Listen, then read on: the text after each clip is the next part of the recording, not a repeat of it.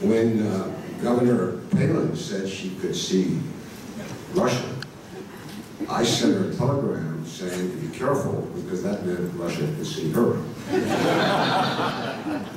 But I hail from Kentucky, where it's a tradition to begin by saying, "Hi folks, I hope you're having a good day and that I don't make it worse because I am not the bearer of good tidings." We meet today amid the worst and potentially most dangerous American-Russian confrontation in many decades, I would say since the Cuban Missile Crisis. We are already in a new Cold War. Potentially a Cold War more dangerous than the one the world barely survived for these reasons. Because the epicenter of this Cold War is not in faraway Berlin, but right on Russia's borders. Because this Cold War may tempt the use of what are euphemistically called tactical nuclear weapons. And because unlike during the preceding Cold War, there is no effective American opposition to this unfolding Cold War. Not in the administration, not in Congress, not in the establishment media, not in the universities, not in the think tanks. It was different in the 70s and 80s. We were organized, we had a political lobby group called the American Committee on East-West Accord. We had allies everywhere. So this means that we, and I speak we generically, but only for myself, we, the opponents of this new Cold War, are few in numbers and virtually alone, without influential allies or supporters. In my limited time, I will speak about this dire situation. I think it's a fateful turning point in history. Very generally, very emphatically, very candidly, and without the academic usual on the one hand and on the other hand. I will leave the other hand to others. And I'll do so in my three personal capacities: as a participant in the very meager mainstream media debate that was permitted mainly in February and March. It ended with the Malaysian aircraft, Donald Sterling, and I forget what now. As a long time, 40 years I guess, scholarly historian of Russia and American-Russian relations. And lastly, as a policy analyst who believes that there's a way out of this terrible crisis. First, as a participant in the short-lived mainstream media discussion, I'm going to do something unusual for me. I'm going to speak in a very personal way and only for myself. And I do this for two reasons. One, because I am among the oldest, chronologically, biologically, among today's speakers. I've been through this before, and I learned a few lessons. And more personally, because what I've written, what I've said on television and on radio since February has brought upon me an unprecedented personal assault, unlike anything I had experienced even during the last Cold War. I am being called by reputable, allegedly, publications, even purportedly liberal publications, and I quote, as Putin's #1 American apologist, Putin's #1 useful idiot, Putin's dupe, toady, and generally Putin's best friend. Actually, I've never met him. I haven't replied to any of these bits of slander until today. But I'm going to do so today because I think upon rereading them, as I did 2 days ago, they're directed at me, but they apply to others. They're meant to apply to others in this room and others who are opposing American policy. And rereading them, I've come to these conclusions about these attacks. First, I cannot find in any of them a single factual refutation of one thing I've written or said. Only ad hominem slurs based on distortions and on the general premise that any American who tries to explain Moscow's perspective on this crisis. Indulging in the old American adage, there's two sides to every story. Except when it comes to Russia, it seems. And anybody who does that, or tries to do it, who says on television, look, stop for a minute and think how this is viewed from the Kremlin or from Russia, is automatically a Putin apologist and unpatriotic and disloyal. Second, I see in these character assassins, because what they are, a sizable number of longtime proponents of the policy toward Russia, 20-year policy, that brought us to this disaster. People unwilling to rethink or take responsibility for their complicity. And therefore, in a way, they're defending themselves, concealing their culpability by attacking us. Most of them, however, are trying to do something very wrong. They're trying to stifle democratic debate in America about this historic crisis. They are trying to stigmatize us, or me, and others like me. There have been others. Even Ambassador Jack Matlock, the most moderate and conservative wise of men, has been called a Putin apologist. Reagan's ambassador to Moscow. They're trying to stigmatize us so that we can't or we aren't welcome on mainstream television and op-eds, and they have largely succeeded. When's the last time you saw one of us on the New York Times op-page? How many of us submitted and been rejected or banished to what's now known as the International New York Times, which nobody in this country sees? This means, though, that we, the dissenters, are the truly democratic Americans. We are not trying to silence our new Cold Warriors. We want to engage them in a public debate, in the media, at hearings in Congress, wherever a democracy permits such a debate. And moreover, and I always say this, we are the patriots of American national security. It is we who understand the dire consequences of this policy, this American policy, for American national security. If nothing else, if no more, this policy is costing Washington its most essential partner in vital areas of American national security, the President of Russia. And that's true whether we talk about Iran or Syria or Afghanistan or international terrorism or nuclear proliferation. No leader can help us more than Vladimir Putin. Perhaps no longer. But we're to blame. Some of us are also to blame. We aren't organized. We used to be organized in the 70s and 80s. Gilbert Doctorow in Brussels is trying to organize a new version of the American Committee on East-West Accord with Europe. And he was doing very well until the Ukrainian crisis broke out. The old one was funded primarily by CEOs, Don Kendall of PepsiCo, Tom Watson of IBM. So we need the CEOs. It requires a budget and an office and an infrastructure. We don't have the money individually. But we're disorganized, unorganized. We don't defend each other. How dare anybody, forgive me, Jack, call Ambassador Jack Matlock a Putin apologist? How dare they? And we all should have written a letter or written to the producers of those broadcasts and say, how dare you? But we don't defend each other. So we're atomized.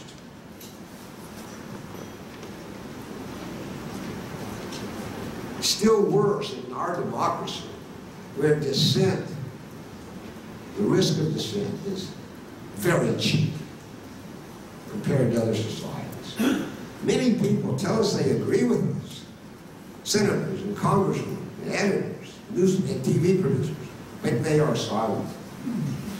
But silence today is not a patriotic option except for young people who are most vulnerable to the risk. And I've had maybe a dozen queries from young professors and young journalists saying, you know, I'd like to speak out like you and the others. What should I do?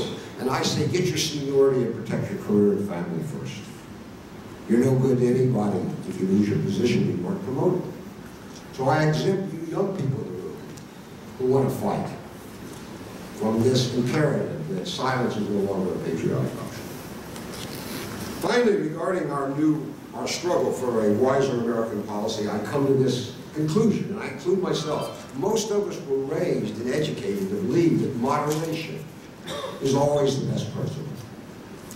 It's an American faith, moderation. But moderation in a time of such crisis is no virtue. Is no virtue. It lulls us into conformism and deference. Since the 1990s, reckless notions about post-Soviet Russia and American policy have congealed into a bipartisan American orthodoxy in the political media establishment. The only remedy for orthodoxy is heresy. So let us be patriotic heretics, regardless of the personal consequences. And I shift now to my capacity as a historian of that orthodoxy. Moynihan, Daniel Patrick Moynihan, famously said, everyone is entitled to his own opinions, but not to his own facts. This orthodoxy rests almost entirely on fallacious opinions, myths, Russophobia, and the demonizing of Putin. 5 fallacies are particularly relevant to our discussion in the crisis today. Fallacy number 1. Ever since the end of the Soviet Union, Washington has treated post-communist Russia generously as a desired friend and partner, making every effort to help Russia become a democratic, prosperous part of the European security system. Willingly or unable, Russia rejected this American altruism emphatically under Putin. Fact. Beginning in the 1990s with the Clinton administration, every American president and Congress since has treated post-Soviet Russia as a defeated nation in the Cold War.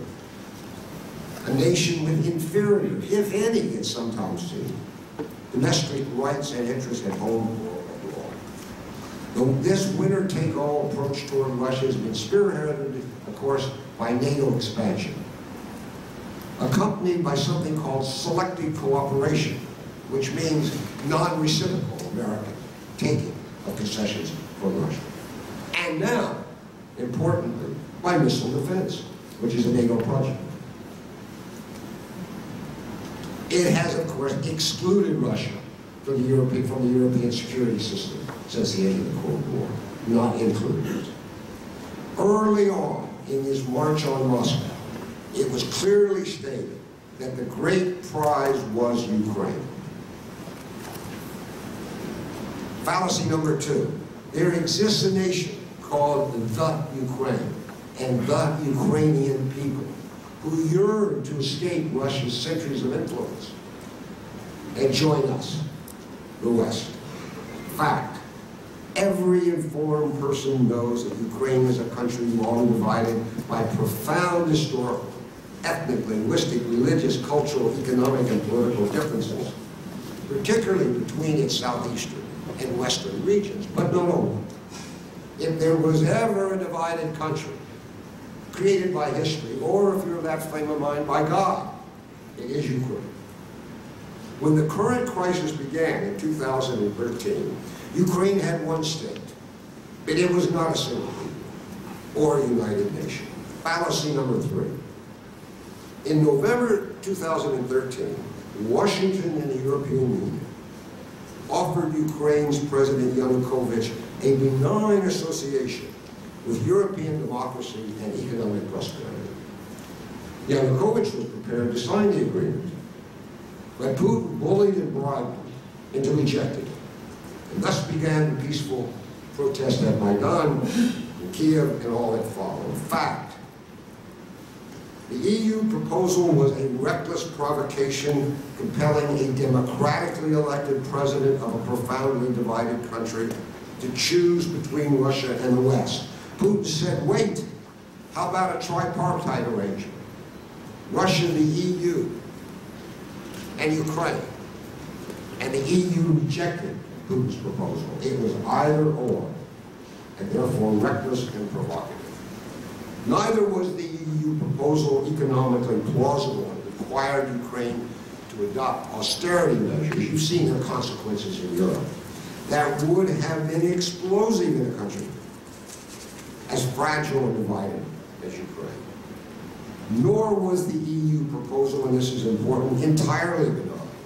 It included written protocols requiring Ukraine to adhere to Europe's, I quote, military and security policies. Without mentioning NATO, it meant NATO. I know of no other European organization that it could have referred to. In short, it was not Putin's alleged aggression, as we read every day, that initiated today's crisis, but instead a kind of velvet aggression by Washington and Brussels to bring Ukraine into the West, including into NATO. Fallacy number 4. Today's unfolding civil war in Ukraine was caused by Putin's aggressive response to Maidan and its peaceful protest. Fact.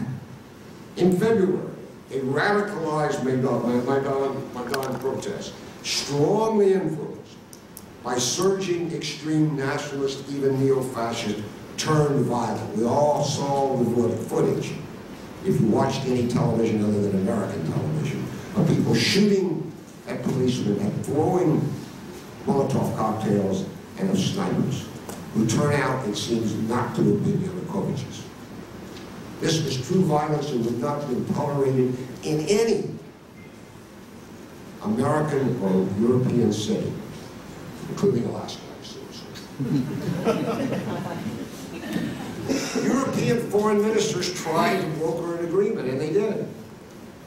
An agreement between Yanukovych and the moderate parliamentary leaders of Maidan. An agreement that would have left, and you all know this, Yanukovych as president until December, not till June now, but 7 months from now to December, when there would be new presidential and parliamentary elections. And there would be a coalition government of reconciliation. It was a good idea. It was overthrown within 14 hours by violent men in masks in the streets. These so-called moderate Ukrainian leaders capitulated to the street. If you saw the picture of the 6'8" Klitschko, the former heavyweight boxing champion of the world, cowered before a guy half my size, you'll understand the political force the street had acquired, shown on television repeatedly. The United States and Europe did not defend its own negotiated agreement. Didn't step in and say, wait, everybody signed this. Yanukovych fled, as any of us would have. His life was in danger, most of us. And so these minority parliamentary parties, including the neo-fascist Svoboda Party, formed the new Kiev government. Washington and Brussels immediately endorsed it and support it even today. Everything that followed, Russia's annexation of Crimea, whatever we think of that, the spread of rebellion in the southeast of Ukraine, the ongoing civil war, was triggered by that coup-like change of Kiev in February, not by Putin. Fallacy 5. The only way out of the crisis today is for Putin to end his, quote, aggression in Ukraine, or as the New York Times and Washington Post say every other day, for Putin to back off. Then good things will happen. Fact, the underlying causes of the Ukrainian crisis are Ukraine's own internal, indigenous, historical divisions, not primarily Russia. Washington and Brussels ignited these divisions back in November 2013. Putin has reacted ever since. He's one of the great reactors. But he didn't begin this. But he intends to finish it. But he didn't begin it. We did. Perpetuating and inflaming the crisis today is primarily Kiev's what it calls, and I don't know why it would, or any government would, Abraham Lincoln didn't, but Kiev calls its anti-terrorist operation against the rebellion in southeast Ukraine. What kind of government calls its own citizens who are politically protesting terrorists? A government that intends to kill them instead of negotiating with them. I repeat, Lincoln didn't do it. He appealed to the Confederacy, to my state, Kentucky, as my fellow citizens, come home.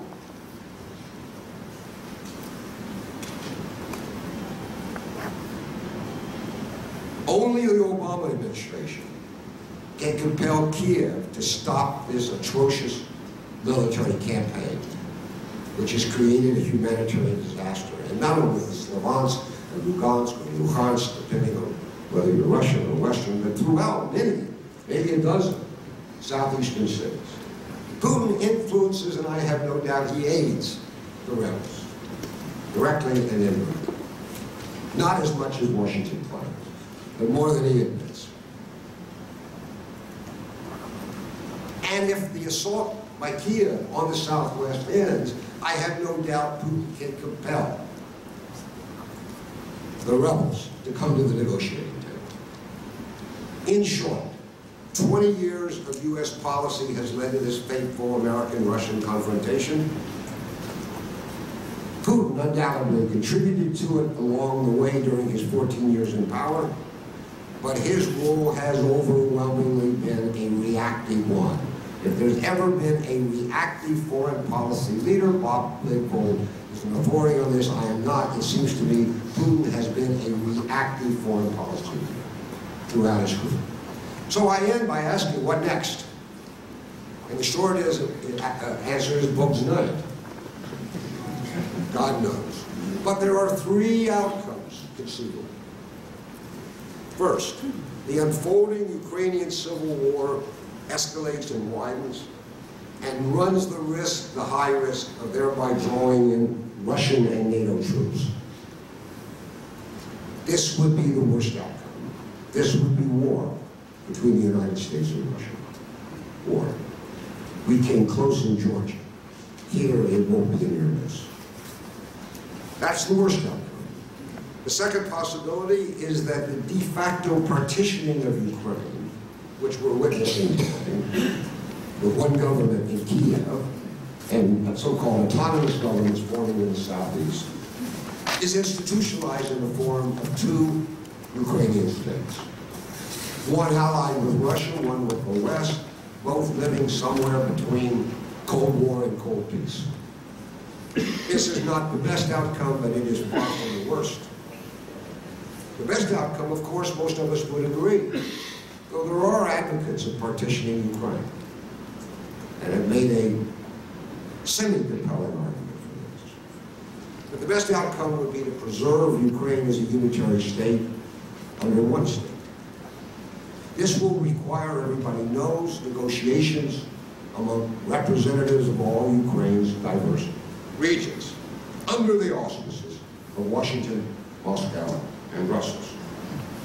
Three general goals or principles of such negotiations are well known to every informed policymaker in every country involved, without exception.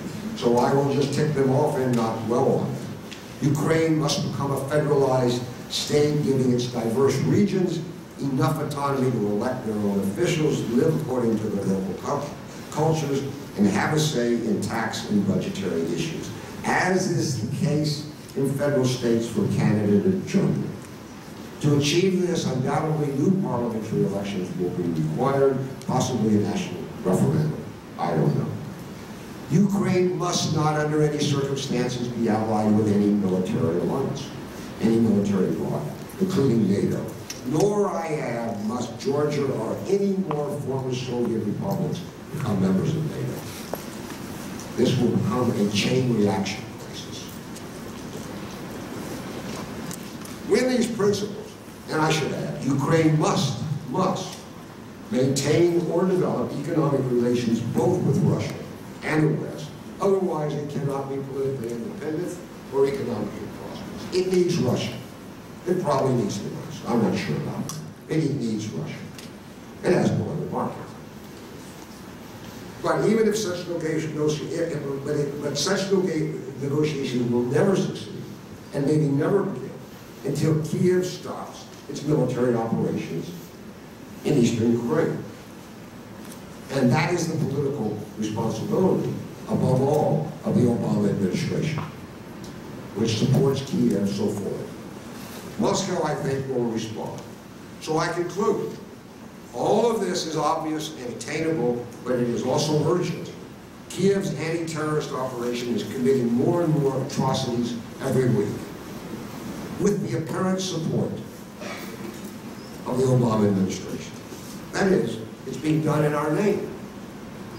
Meanwhile, Putin, and this is little known, is under mounting pressure in Russia, in pro-Kremlin newspapers, to do something to protect the citizens of southeast Ukraine. The prevailing proposal is that he immediately enact a no-fly zone over southeast Ukraine, as we did in Libya, and destroy Ukrainian aircraft, heavy artillery, and tanks in any approach these cities. And he's being charged with indecision at best. He is under attack at home. Meanwhile, the casualties vary. And meanwhile, there is no such leadership here in Washington. President Obama has utterly vanished as a crisis time statesman. Vanished to where I do not know. Secretary of State speaks publicly as Secretary of War. He is not our chief diplomat any longer, nor are his spokesmen at the State Department. The establishment media cheerleads for Kiev, using misinformation out of Kiev almost daily in its lead stories, omitting many crucial facts and diverse opinions. And so we, the dissenters, are few, alone, and often defended. For perspective, the best I can do is quote Mikhail Gorbachev, who said of his struggle for reform inside the even more orthodox Soviet nomenclatura, the following: everything new in philosophy begins as heresy, and everything new in politics begins as the opinion of a minority. So let us be a minority of heresy.